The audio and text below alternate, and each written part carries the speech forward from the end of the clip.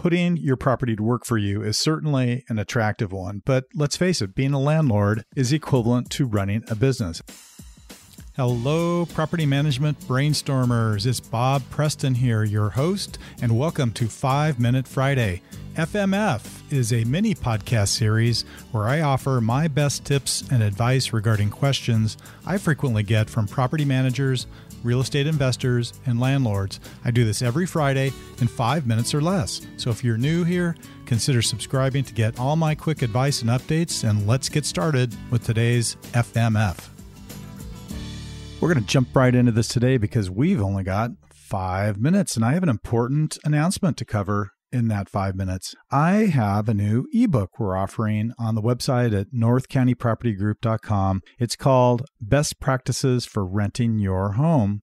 Learn the pitfalls and safety nets from a pro. And this ebook is absolutely free, so I'm pretty excited about it, and I hope you will be too. I will provide the link to that ebook in our episode notes, but you can probably just go also to the North County Property Group website at www.ncpropertygroup.com. That's NC as in North County, ncpropertygroup.com, and you'll find a link to the ebook. So for today's episode, I'm going to do a quick overview of what's in this ebook, but we got to do it in 5 minutes, so we got to get going. One of the topics I cover in my new ebook, Best Practices for Renting Your Home, is why it's such an attractive time for real estate investors to enter the rental market. Days on market are at an all-time low while the rent rates are climbing every day. So these are some interesting dynamics to jump into the rental market of real estate and start making money off of a rental property. Now, the idea of putting your property to work for you is certainly an attractive one, but let's face it, being a landlord is equivalent to running a business. As with any business before starting up, you need to understand if you're cut out for this and your strengths and weaknesses, and if this is something you really think you can do on your own. I always encourage my clients to consider and honestly answer some questions that I have in my book before embarking on becoming a landlord. For example, am I ready to share my home with another person, or does that feel strange? This is like the basic question. I find that,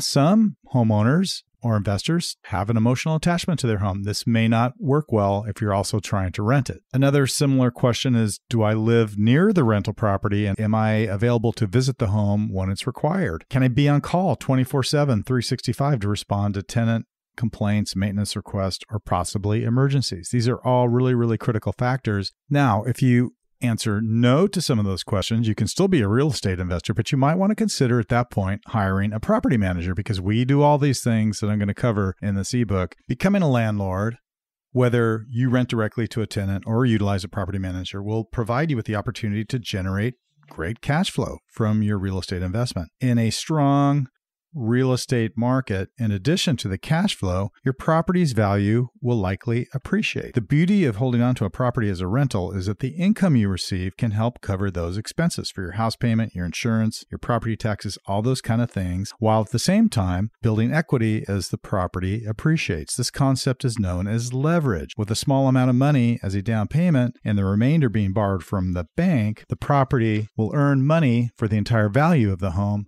to provide a return on investment. You need to also realize that while the advantages and benefits of owning a rental property are very attractive, it's also necessary to consider that there are some very serious obligations and responsibilities that come along with being a landlord. For example, you have to be in legal compliance. I think I've already mentioned there's sort of a 24/7 on-call availability. And of course, you need to keep your property well maintained. An important part of your rental property business is also accounting and record keeping. You must keep accurate records, provide the supporting documentation of your income and expenses on each property in case of an audit. And this has to be turned over to a really competent CPA or tax advisor who will handle your annual tax returns. In the ebook, I also cover the types of insurance you will need as a landlord. It gets into rental dwelling insurance, renter's insurance that your tenant should cover. Once you start speaking to prospective tenants, it's also important to always do so in the context of federal, state, and sometimes local laws that prevent